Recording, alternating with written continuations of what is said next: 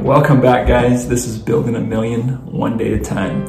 So today I was really hoping to talk about something that's been going on for the last few months, and it's kind of been brought to my attention, some different feelings and thoughts about working and employment. And so I kind of dove in and I thought, I want to ask a question. And the question is, what is a livable wage? Now, I've had a lot of people, question about, or have questions about, is minimum wage, which is $7.25, is that a livable wage? And so I ran some numbers and I figured if you're making $7.25 an hour, working 40 hours a week, that is about $906, okay? And $906 doesn't seem like a lot of money. But as I kind of looked at what people need, what's livable, that's the question that kind of opened up the whole discussion of, is it possible? Is it livable? And I talked to the guy on social media, and he said, well, any job that's worth doing should pay a livable wage. And I'm like, okay, I get that. If you're going to be working full time, yeah, it should be paying a livable wage. So is $906 livable? And so I started looking into where I live here locally in Utah, and the average rent for a single person, so let's just say it's just one person, is about $484 a month. That was the average across Utah. Obviously, some places are higher, some places are a little bit lower, but for the average, just under 500 bucks wasn't bad for a one-bedroom place or a studio. So I pulled up, and I'll show you here, I pulled up the living expense, or the rent across Utah for, it'll be a studio, 1, 2, and 3 bedroom places. I can't remember, 4 bedrooms on there. And it shows that it gets kind of expensive. Rent right now here in Cedar City, you almost can't find a place. I rent out the apartment that I showed you in the last video. I rent those bedrooms, 1 bedroom, and it's a shared apartment complex for 600 bucks a month. So obviously the 1 bedroom there is a little higher than the average in Utah.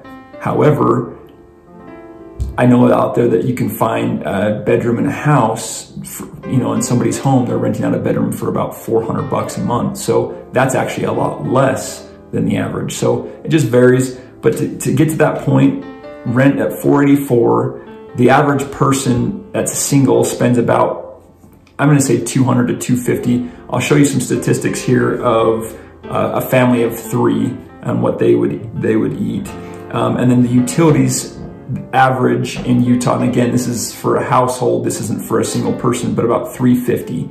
So if you factored that in, that you were in a 1-bedroom place and it was just you living on 250 bucks a month, and your utilities would probably be, I'm gonna say they're gonna be under the 350, but let's just say that it's 200 bucks a month. That puts you right around that $906 a month. So is that livable? I'm gonna say yes, but let's look at across the board. So if you're making $10 an hour, which I feel like is a more reasonable wage nowadays, you'd be making $12.34 a month after taxes. And again, I'll put that up here so you can see it. If you're making $12 an hour, that bumps you up to about $14.60 a month. If you're making $15 an hour, that bumps you up to $17.80 a month. And $18 is just over $2 grand, and $20 an hour is making about $2,300 a month, okay? So I'm like, okay, people are worried about making minimum wage. So I jumped on to Jobs to Careers website, and I looked up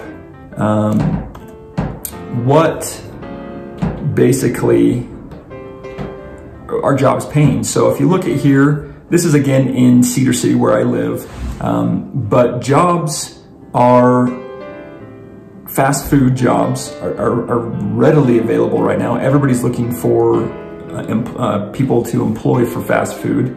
And so when I looked at these Cafe Rio, they're starting you out at $10.50 an hour, okay? West Rock is a company that does labor work. They're paying $16.75 an hour. Scroll down through here, a lot of jobs, a lot of places are looking for workers.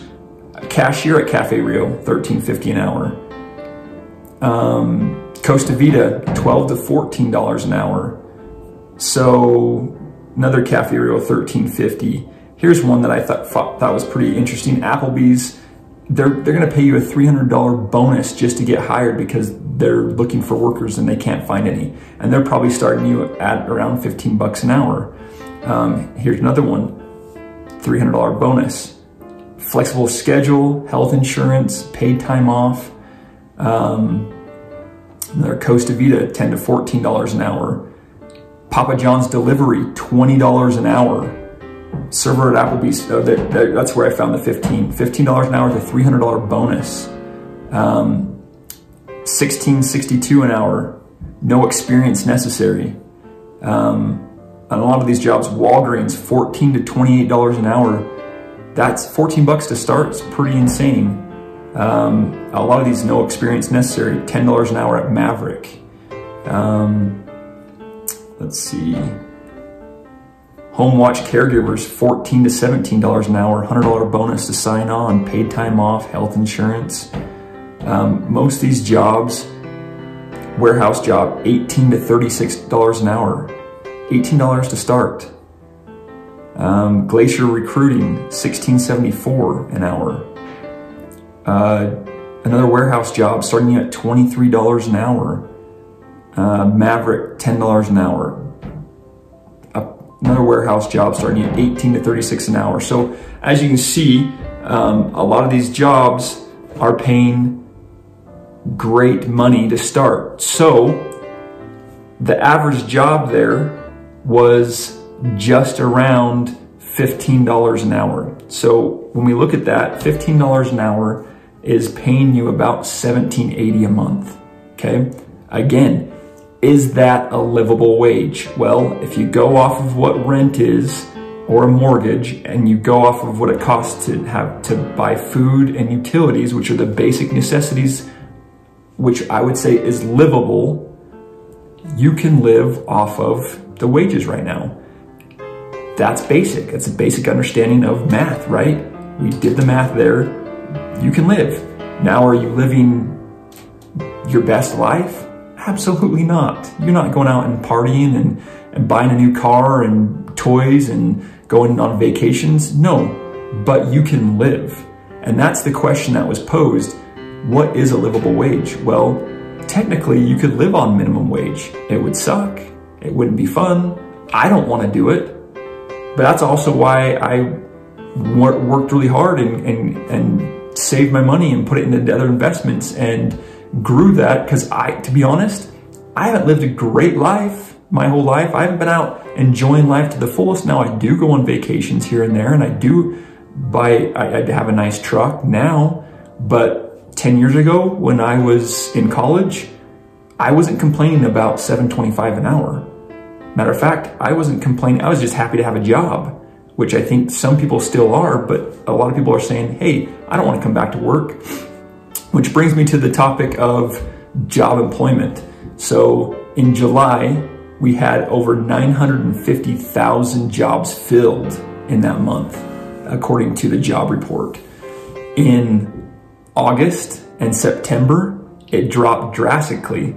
September was just over 250,000, and last month of September, there was only 194,000 jobs filled, which was the worst since COVID started, I believe. And so that's pretty crazy. Nobody wants to go to work. Everybody's complaining well, let me back up. A lot of people don't want to go to work. Those people are complaining that they're not getting paid a livable wage, but that's because they've been getting from the government over $800 a week at unemployment. So yeah, if I could make $800 a week, in unemployment versus the $900 a month on minimum wage, I would say it's not a livable wage too. I would complain, but guess what? It is livable. It's just not what you've been living on the last year to year and a half with COVID. And to be honest, people can't expect to be getting paid more than $15 an hour with zero education. High school kids are making 15 bucks an hour without even graduating high school.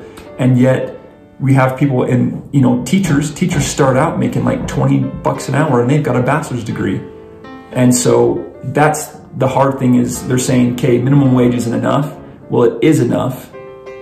And nobody's, out of all those jobs we looked at, not one person was getting paid less than $10 an hour, not one.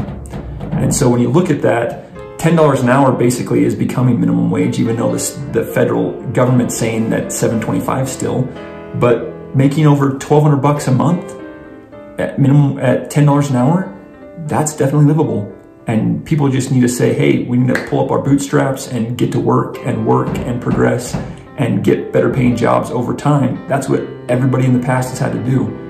Entitlement to say I deserve 18 to 20 bucks an hour now with no education is what's gonna cause our economy to collapse. Because if they raise minimum wage to 15 to 20 bucks an hour like they wanted to at 15, that's gonna put a lot of businesses out of business. And because they can't afford to hire labor and pay them that. And the thing is most people don't understand, if minimum wage goes to 15 bucks an hour, your basic jobs that are paying $20 to $30 an hour have to be increased as well.